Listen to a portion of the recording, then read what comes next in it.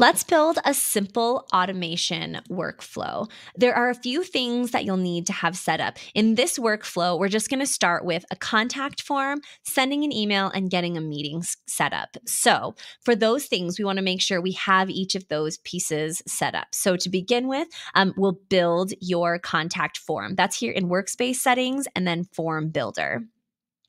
So you'll click the plus button to add a new form. I'll show you one that I have created already. Most importantly, when you create a form is that you're going to map each of these to the right location. So here's your box for first name that lives here in Moxie. So I'm going to use this drop down box to add it to the first name box. So now when someone fills out this form, Moxie is going to know, oh, that's their first name. And you'll be able to use that in your email templates. You'll be able to use it in your client records. You just want to map it so that your client basically does all of the work for you in entering their information. Same here for email. So here I've got that map to email. You can also do this with custom fields. So you just will, instead of using this drop down, this one is going to be mapped, and I've named this start date. You're going to use that without any spaces. So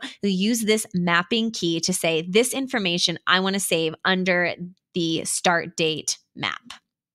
You can set all of that up with custom fields.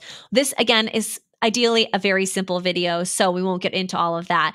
We do have a great help section and lots more videos about how you can do that in our help section. It is up here in the question mark when we head back into Moxie. So we'll finish up the form here. So now that I've got my form created and mapped, I want to make sure in my settings that I'm going to drop this submission into my pipeline. So these are all fully customizable. We'll give you a few that are there by default, but you can change the name and the color and add as many stages as you want. So I'm going to drop this into inquiry because, again, we're doing a contact form, sending an email, setting up a schedule. So I've got my form set up now.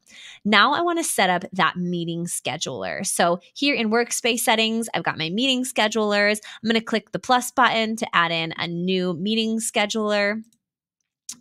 This is where you're going to go in and set up your availability. So you can set up only the times that you want to use for this meeting. So let's say you only want to take new client meetings on Mondays and Tuesdays. Go ahead and get rid of the rest of these days. And you can add in here, you're going to check the availability against one of your connected calendars so you never end up double booked. That's your meeting scheduler. Now that you've got your meeting scheduler created, we're also going to go in and create an email template that's going to send that meeting scheduler. So that's under Workspace Settings and Templates, and we're going to go to Emails. To create a new one, you'll go here and click on the plus button. We're going to call this Meeting Setup. This template name is not client facing, so you don't need to be, you want to be clear there and not clever. The subject line is client facing, so we'll add something clever here like we can't wait to meet you, because the royal we, right? So you'll add in all your information. And you want to use that meeting scheduler that you just set up. So we're going to take that out of these tokens. So here, what you can do is use the form submission because you have mapped that. Moxie's going to know before it sends this email their name. So you could also add in here the form name, or the form, you're going to add in their form first name because that's what you mapped. So we'll say hi, and that is going to pull in their first name from the form. Let's meet. Schedule with me here. And then that is where you're going to pull in your link. So we're going to use this token for your scheduler. The one that I just created is this 30-minute meeting. So I'm going to copy this link. I'll actually cut it, and then I'll add it here instead, so that we don't have just the name of the link. Totally fine if you want to do that too. But now I've got it kind of linked here as well. So there is all of the steps that I need before I set up my workflow automation. So now We're going to go contact form. We're going to send an email and schedule a meeting. So in workflow automations, you'll create a new workflow. This is our simple workflow. Our opportunity enters the stage inquiry. Remember that that's where we said from our form, oh, I'm going to drop this into my inquiry pipeline stage. So we'll drop that into your pipeline stage inquiry. That's where you're going to start. Now, whenever you get a form that comes in, you can have Moxie read that form and make a decision for you. So if you click on decision, pull this in, this is going to give you a condition. So this is your qualified. This is where you get your marketing qualified lead.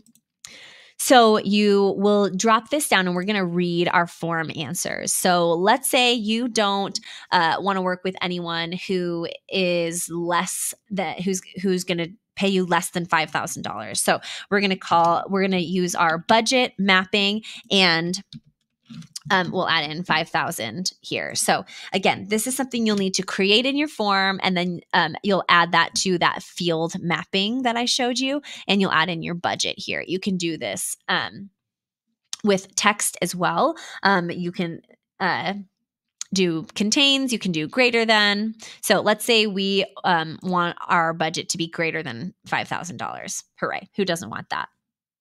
So now that they're a qualified lead, now if they want to do that, I'm going to say, yeah, let's set up a meeting.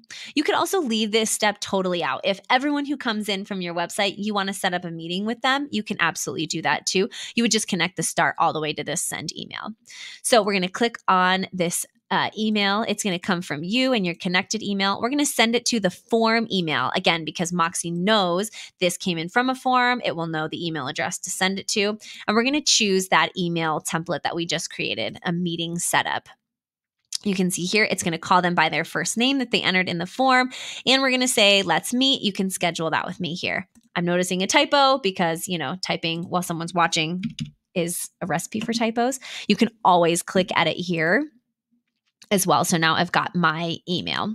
So now I'm just going to connect these together. And let's say if they have a budget that doesn't quite fit with me, now I can send them an email that says, no thanks, I don't think we're quite the right fit. You can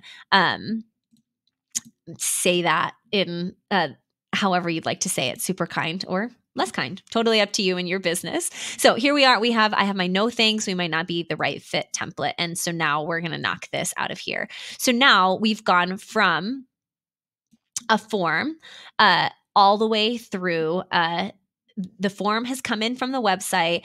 We have qualified this lead, and now we have set up a meeting with them. You can also use some more of these pieces. If you really want to get into it, you can also wait for this meeting to be scheduled.